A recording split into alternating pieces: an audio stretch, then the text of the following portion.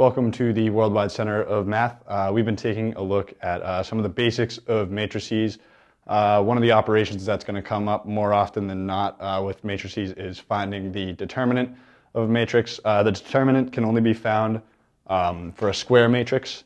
So the most basic examples that we normally look at, the most often used examples are 2 by 2 and 3 by 3 matrices. So that's what we're going to take a look at right now. The determinant is a scalar value. It's used in cross product often and is not a scalar when it's used in cross product. But right now we are looking for the scalar value of determinant. So the determinant of a 2 by 2 matrix A, it's very simple. We have a 2 by 2 matrix A, B, C, D. So the determinant of A, also denoted with absolute value type symbols. Don't be confused, that's not the absolute value of A. When we're looking at matrices, those symbols mean determinant. And for A, it's simply the entries on the diagonal subtracted and subtract the entries on the other diagonal. So you have AD minus BC. For a 3 by 3 matrix, it's a little bit more complex. Essentially what you do is you remove the first row. So you have A, negative B, positive C. And then you have the 2 by 2 matrices that are on the bottom 2 rows. So when you take out A, essentially what you're doing is crossing out the top row in the left, or the top row in the leftmost column. And then you have determinant of A is A times the determinant of EF, HI. And then you take B, and with B we're subtracting, so cross out the second column in the first row, and then you subtract B times DFGI. Remember, you want to cross out that middle row. So you have minus B, D, F, G, I, and then you're going to add C, and then you're going to cross out the rightmost column, topmost row. So you're looking for C times D, E, G, H. So that's the determinant of a 3 by 3 matrix. You can also find the determinant of a matrix if it's in lower or upper triangular form, which means all zeros or all non-zeros below the main diagonal, and then that's for upper triangular form, it's all zeros below the main diagonal. For lower triangular, it's all zeros above the main diagonal. So essentially, what that means is that if it is in upper or lower triangular form, the determinant of A is just all the entries on the diagonal multiplied. So A11 times A22 times A33 and so on, multiplied by A and N. And we can use elementary row operations to get the matrices in upper or lower triangular form, make it a little easier sometimes to work with rather than working with the 3 by 3 matrix example. So when we do elementary row operations, they will actually switch the value of the determinant. When you change the rows, it changes the sign. So for example, if we were to switch the second and third row of this matrix up here, then we would actually be looking for negative determinant. Multiplying a row by a scalar C multiplies the entire determinant by C. So if we thought it would be easier to multiply the second row up here by 2, we would have to multiply the determinant by 2. And we can factor out scalars in front of the equation, what you're going to see when we take the determinant of A over here. So let's look at the example. We're going to start off by just taking the determinant in the normal style, and then I'll put the matrix into upper triangular form and find out what happens when we use elementary row operations. So just multiplying it out as normal.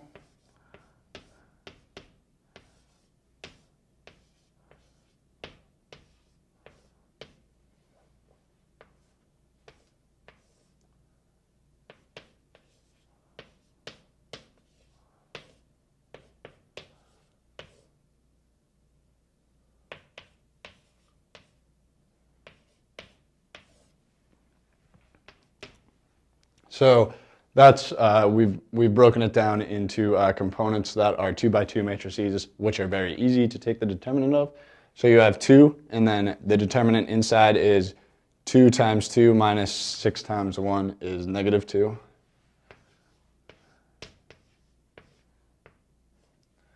Minus 1, and then we have negative 1 times 12 is negative 1 minus 6 times 4, negative 1 times 12 is negative 12, minus 6 times 4 is negative 36.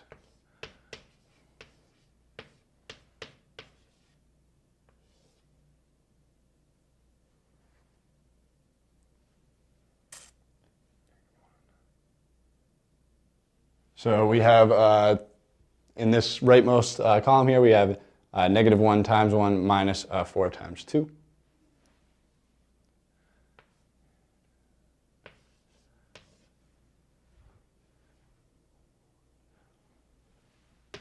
So the determinant of that matrix, oh, it looks like I made a little mistake here in the first column.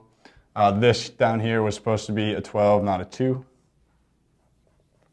So this value is going to change here. It's actually going to be 2 times 24 minus 6 is 2 times 18. So we're going to have 36 minus a negative 36, which is 36 plus 36, minus 27. And the value of that determinant is going to be 45. So that's our final answer, 45. Keep that in mind, and now we're going to do a little manipulation, do some row operations on A, and see if we get the same answer.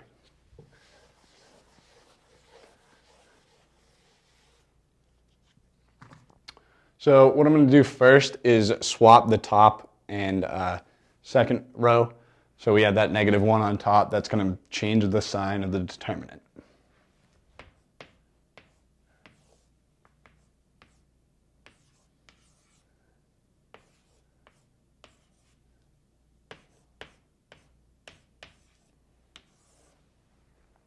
So now I want to put the matrix in upper triangular form.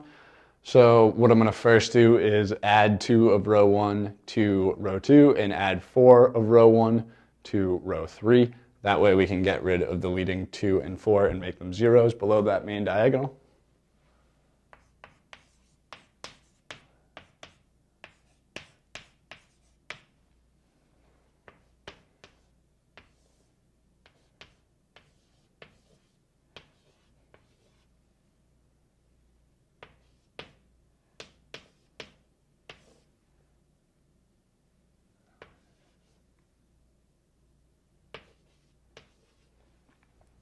So now we have the determinant is negative determinant of negative 1, 2, 6, 0, 5, 15, 0, 9, 36. Let's factor out a 5 and a 9 out to the front, so that matrix is a little bit easier to work with. And then you're going to see that the whole determinant is going to be multiplied by 5 times 9.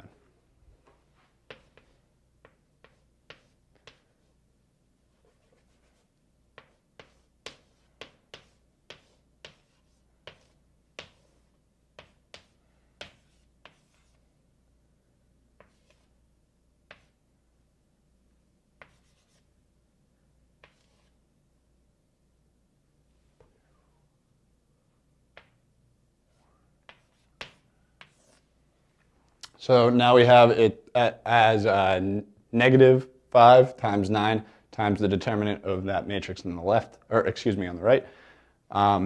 Basically, all we need to do now is just subtract row 2 from row 3, so we can get rid of this 1, and that way the main diagonal will be filled with numbers, but it will be in upper triangular form because these 3 numbers will be 0. It's hard to see there, but that's a minus row 2.